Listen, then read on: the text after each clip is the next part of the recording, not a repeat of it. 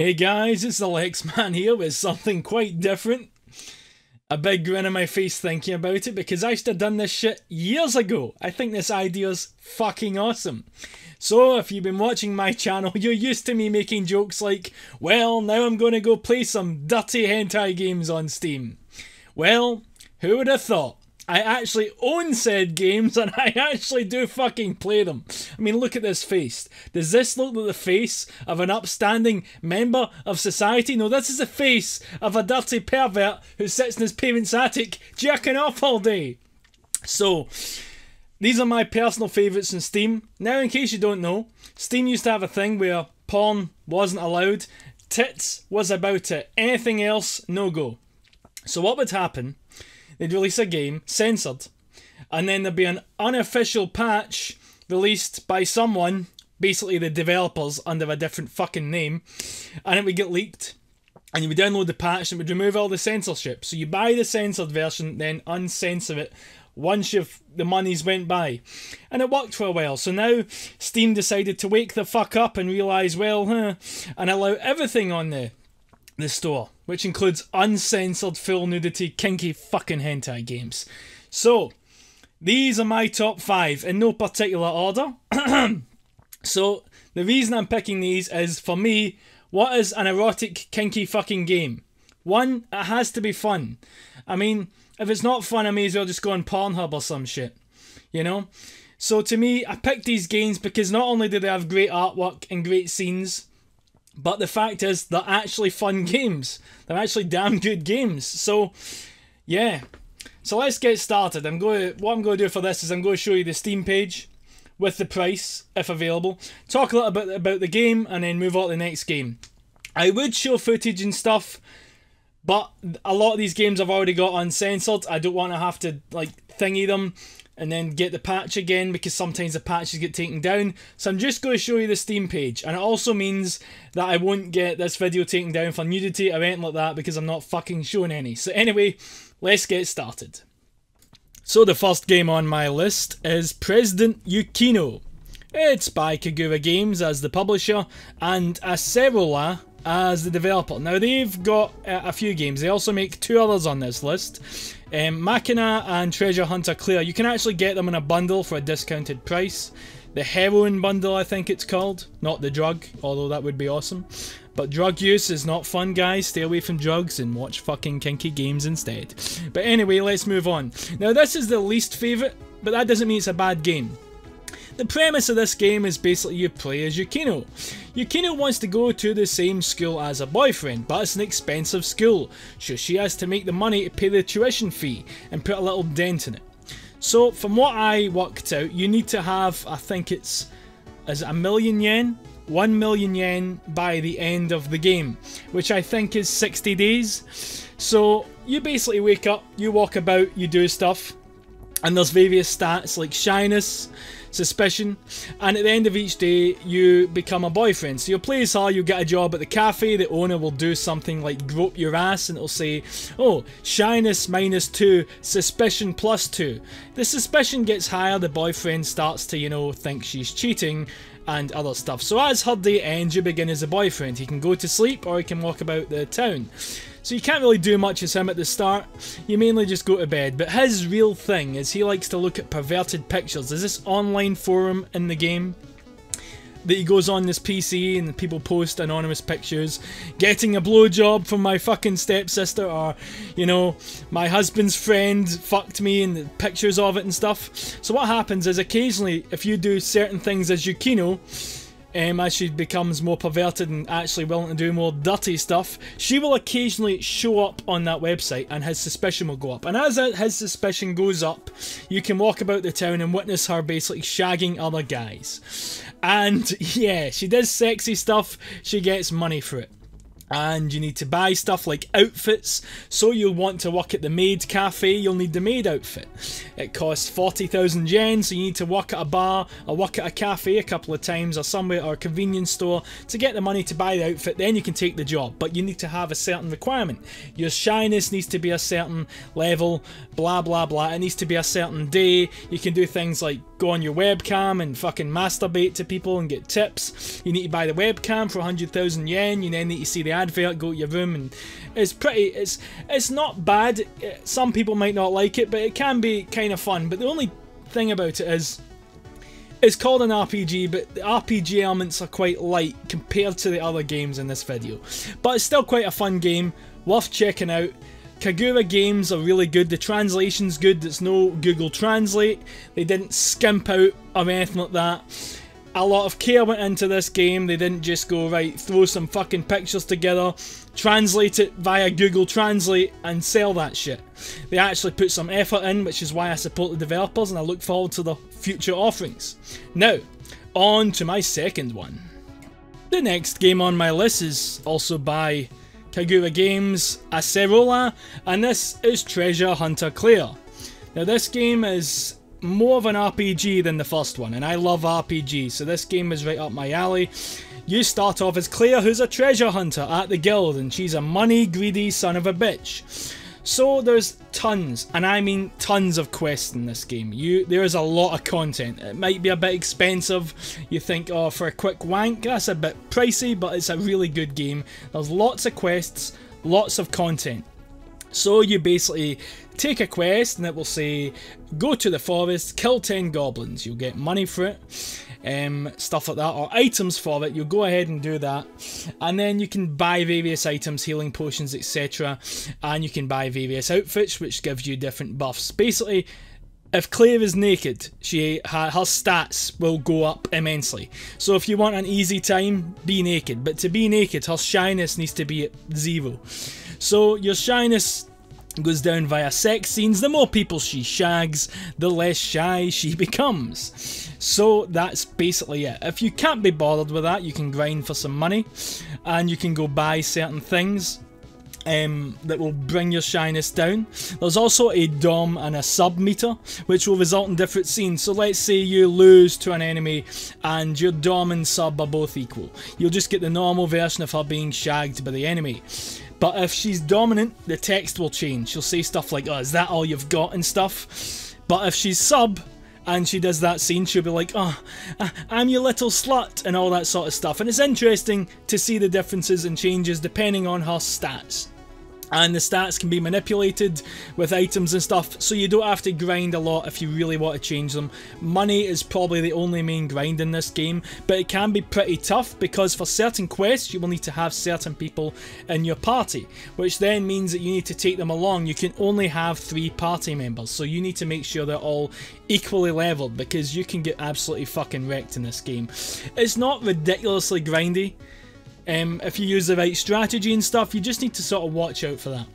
And there is a lot of quests. Do all the quests, unlock all the scenes, and like President Yukino, I'm not sure if I mentioned that just there, but at the end of all these games, when you complete them, there's basically you can basically start fresh or do New Game Plus. And New Game Plus lets you do stuff like, in some games, keep all your money or keep all your levels. So you can do a New Game Plus, be back at the start, but you're level 50 and you've got all your good equipment, so the game's a fucking breeze. But there's also a teddy bear in this Anjukino that when you activate it, it will unlock all the filthy hentai scenes. So if you haven't got a couple and you're not sure how to get them, or you just can't be fucking bothered, you go to the teddy bear, you click unlock all the scenes, and it will unlock. You can then go back to the title, go to the gallery, and enjoy the scenes at your will. And not only that, they're both really fun games. I actually really enjoyed this game. I loved the artwork, I loved the music, especially the forest. The forest area has some amazing music. Boss fights were pretty good, but some of the quests were a little bit of a pain in the ass. Other than that, pretty good game. Let's move on. The next game on my list is by the same developer and publisher, and this one is called Fallen, Machina and the City of Ruins. This one came out quite a few months earlier than the other two, which were released about a month apart. This one is a no-nonsense RPG dungeon crawler. There is obviously a story, but a lot of the points in this game you will basically be in the ruins. And I think there's 100 floors. I have not completed this game yet, for the record, but I've played a fair amount of it to really talk about it. So, like the other games, it's an RPG, you have to go around. Now, the only thing I don't like about this, right off the start, is in Treasure Hunter Claire, you have a quest log. And the quest log tells you all you need to know. Go speak to this person, go do that. So once you spoke to that person, it will say to you, go back to the guild. And you go back to the guild, speak to them, they say, hey, well done, here's 5,000 gold, couple of potions, cool, you want another quest? This game does not do that, you have to memorise it. So if you speak to someone, they say, yeah, go speak to the guy at the bottom of town. You need to remember that they told you to go speak to that guy at the bottom of town. Or speak to this guy in this particular level of the ruins, or something. And it can, if you don't remember it, and it can be a pain in the ass. But to be fair, this game doesn't throw a lot at you. Unlike Treasure Hunter Claire, it doesn't just throw 20 quests at you and say get on with it. So it doesn't really need a quest log, you just need to pay attention and not forget what your fucking goal is. So you level up, and this is a hard game. I found this game to be a little bit harder, and it's not really hard because you have plenty of magicka and stuff, you can heal yourself up. Items aren't ridiculously expensive, you may have to grind a little bit for cash, but leveling up can be a bit of a grind. However, there is a fix for this. In the first dungeon, on the first floor, there is a shop, a level shop. So for 50 gold, the level shop will upgrade you by 1 level. So if you're having trouble and you're not enjoying the grind, you go there, you buy 10 or 15 levels, and that's you sorted. Personally, for me, I didn't do that. I bought about 5 levels at the start and then 5 more levels mid-game, just to give me a little bit of a boost where the battles weren't going quite as long. But there is a speed up button in this game to speed up the battles, so there's various situations, like the usual thing, you'll fight someone. This one doesn't really have lose scenes. Like when you lose to an enemy in this game, it's just game over. This is also RPG Maker this is made in. The other ones were made in Wolf RPG, I believe. So you can kind of notice this game's a little different because it's made in RPG Maker MV. So there's no lose scenes. You lose to an enemy, it's game over, you need to reload. There's also not a traditional gallery. You have to go to a part in the ruins. They'll have different like plaques. You go up to it and it'll say the name of the scene and you can replay it if you want. Whereas in the Wolf RPG games, there's a gallery on the title screen. So you go through this, you'll do stuff like you'll beat a guy, or some situation will happen where she has to suck some, like there's a one where you have to get into this underground city and the guy won't let you in without the password, so you give him a fucking blowjob and he lets you in. Stuff like that, and it shows you the pictures. And again, make sure to uninstall the Uncensor patch.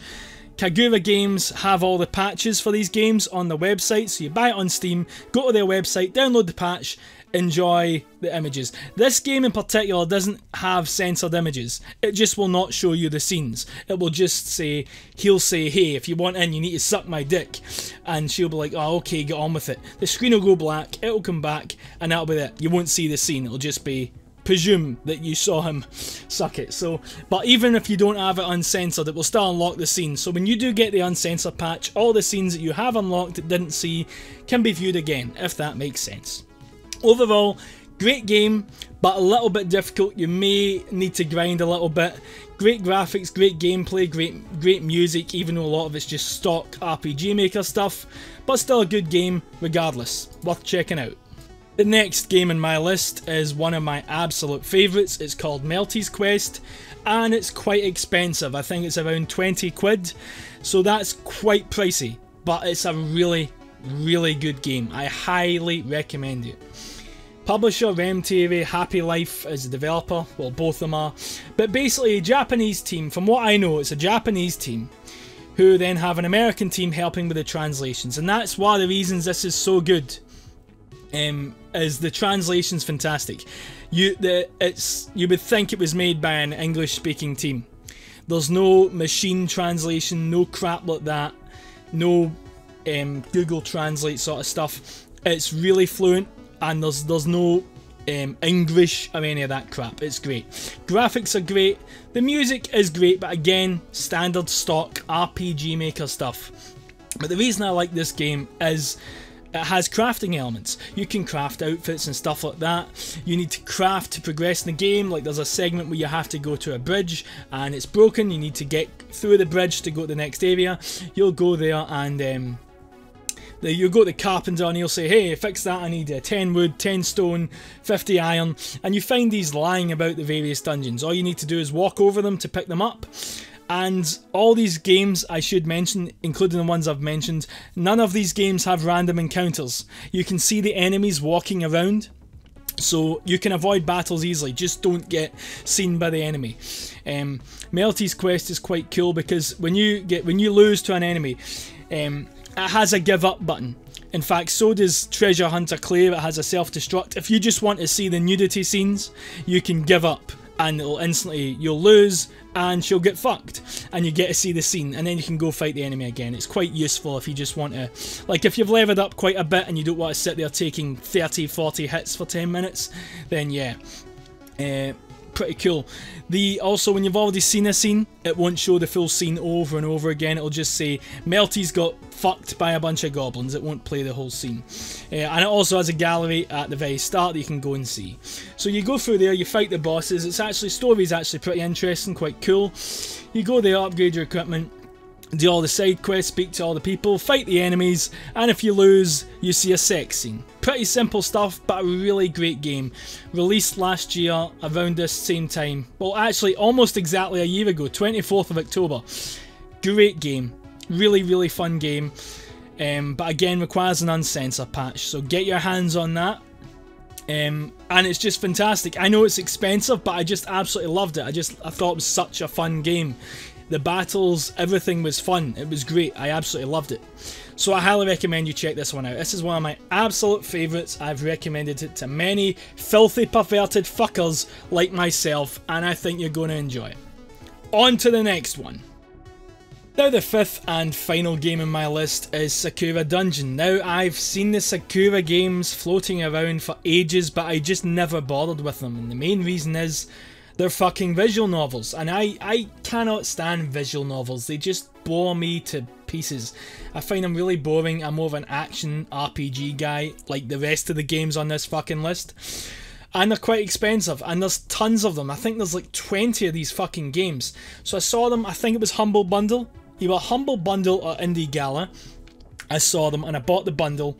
And the only one I really gave a shit about was Sakura Dungeon, because I love dungeon crawlers, and this game in particular reminds me of a game called Dungeon Master. It was an old game released, I think it was on the Apple II and Windows, Microsoft DOS, years and years ago, like early to mid 90s.